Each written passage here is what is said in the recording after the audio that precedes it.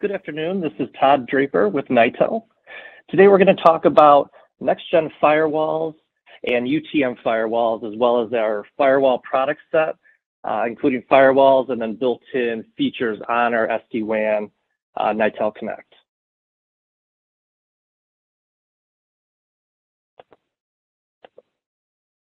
Today we have on the agenda, really we have the ability to provide 3 different levels of firewall protection.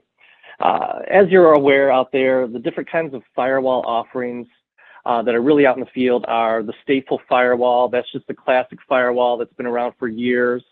And then really where the industry has moved to is you'll see it labeled as NGFW or next generation firewall. We'll talk about those product sets here in a moment. And then the highest level of firewall out there is your UTM or your Unified Threat Management. That's going to give you that extra level of firewall protection. Within our firewall product set, we really focus on about 4 different major firewalls here. First off, we have the Cisco firewalls, everything from the Cisco ASAs all the way up to the SD-WAN capabilities that now include those full firewall feature sets that I talked about earlier. So the firewalls can be any different level of stateful firewall through Unified Threat Management, including that built-in software on the SD-WAN appliances as well. We also have the Versa. The Versa is more of an SD-WAN play. It does include a stateful firewall, as we have listed up above there. And it does have the ability to go up a little higher on those levels of firewall. We like the stateful firewall on Versa as that SD-WAN play. We also have Barracuda. Now the Barracuda is really nice all-in-one appliance. Again, it can be your standalone firewall, or it can utilize the SD-WAN capabilities with that next-gen firewall in there as well. And then we have the what's kind of known as the Cadillac of firewalls out there, and those are the Palo Altos. And for all these appliances, and really depending on the flavor, we have the ability to give you both local drains to the internet. We can go very cloud-centric as well with all these firewall designs. So let's first talk about stateful firewall features. So when I say stateful firewall, these were the firewalls that have been around for years and years, commonly known as, a Cisco ASA that was out there in the beginning time. They're basically just your basic classic firewall features and functionalities. It's going to deny traffic coming into your environment. It's just going to really protect your zone and endpoint based stateful firewall protection, and that simply allow, deny, reject. And again, that one has been around there for a very long time, what everybody was used to for years. Now where the industry has really changed and improved is what you hear as those next-gen firewall features. And this is really today's modern next level of firewall.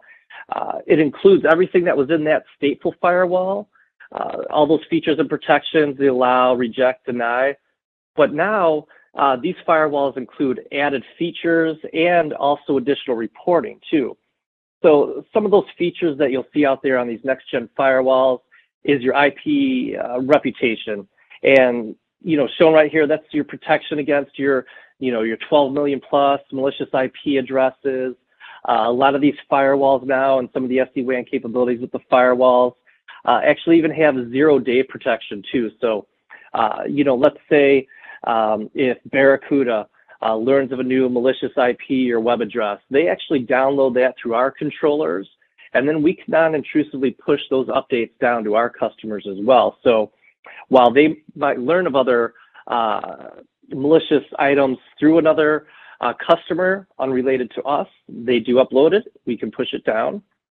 These next-gen firewall features also include protection threat types, against your common attacks out there, your common web attacks, phishing, botnets.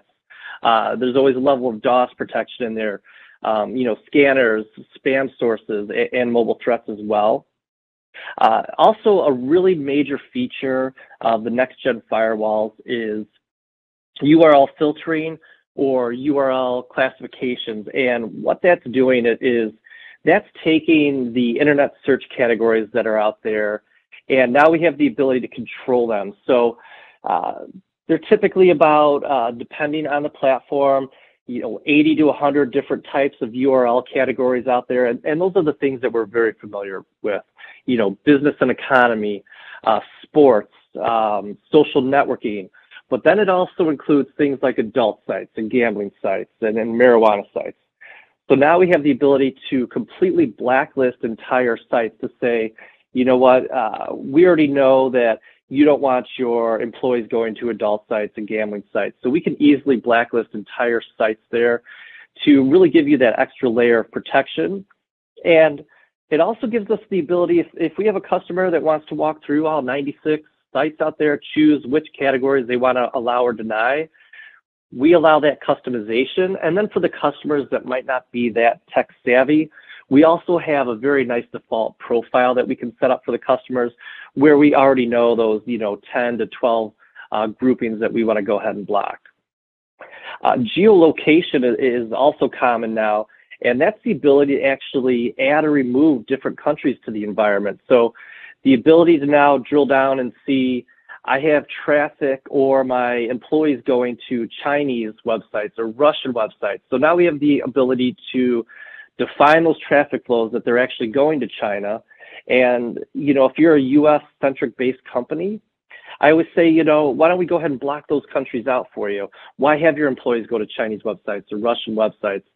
And in many cases, it doesn't have to be all or nothing. So you could technically still allow maybe your users to go to those sites, but you don't want those IPs coming back into your environment.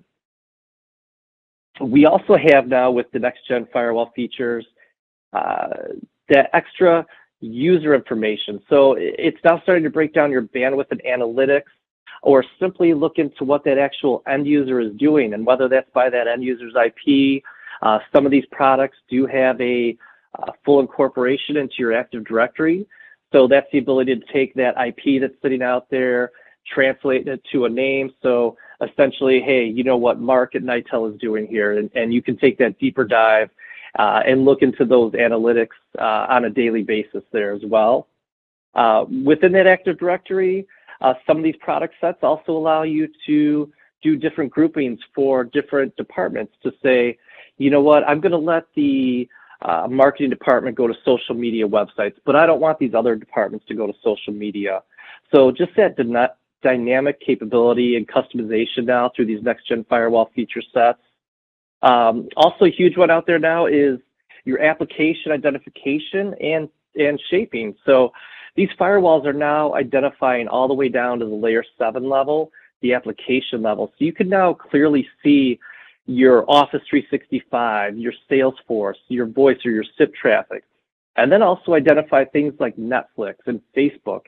And now we have the ability to control these applications and also traffic shape them. So, right now the number one application we block out there is Netflix, because for, most customers, it's bandwidth intensive.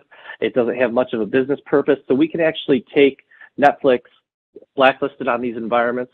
But what we can also do is we can also traffic shape something. So within these capabilities, we can say, the other one I tend to use an example from real world applications is Apple updates. They can be very intrusive to an environment. They can come down during the middle of the day. So we can actually say, you know what, I don't want my Apple updates on my primary circuit.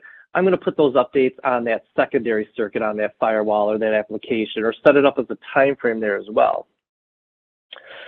Most of these next-gen firewalls today also include very dynamic customer-facing portals. They have analytics, they have reporting capabilities. You can watch them and monitor them in live time. And that's really that extra feature set of the next-gen firewalls, to not only have those capabilities, but actually to watch the live monitoring and reporting. And then thirdly, we have now within the industry what's known as UTM. You heard it out there. That's your Unified Threat Management. Within that firewall feature set, it includes everything we just talked about before typically. You're going to get that standard stateful firewall built in there. You're going to get those next-gen features and protections. But now with the UTM, what that's going to include is your IDS, your IPS, which is your intrusion detection, intrusion prevention. which help attacks within your environment, as well as that extra level of antivirus and anti-malware protection. Those are typically add-ons. Most of the firewalls out there now have these feature sets, and we're able to give our customers different tiers now on what kind of protection you want.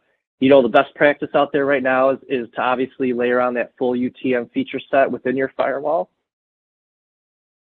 Now, within our Nitel Connect firewall product set, I want to touch base again a little bit on what we have to offer. I touched on it in a moment in the beginning.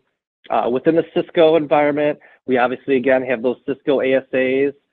We also have the Cisco SD-WAN capabilities now, featuring the Cisco Viptela, the Cisco ISRs, the ASRs. The Cisco have the ability to have that next-gen firewall feature and that UTM firewall feature set. Versa I also talked about earlier. Now, the difference between Versa and Cisco is Versa is just a strict SD-WAN only play. So typically, we're probably going to pair the Versa maybe with something in the cloud like a Palo Alto, but I just want to make sure that everybody understands out there that part of the Versa product set, it does have some stateful firewall protection. It does have actually a little higher firewall protection than that as well. I just wanted to point that out.